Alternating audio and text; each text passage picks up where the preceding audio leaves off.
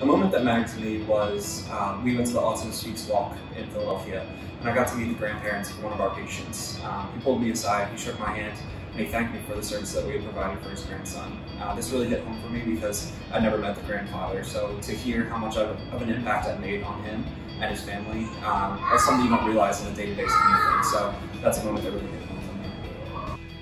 So a moment that mattered to me in this field, I had a father or parents reach out to me and thank me for my hard work with their son.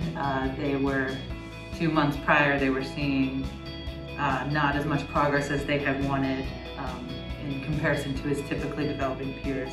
They were discouraged, and then they went in for his birthday and they saw a 180. They were so happy. His son was running around the classroom wanting to show him everything, and it really reminded me why I'm in the field and do what I do, to make a difference.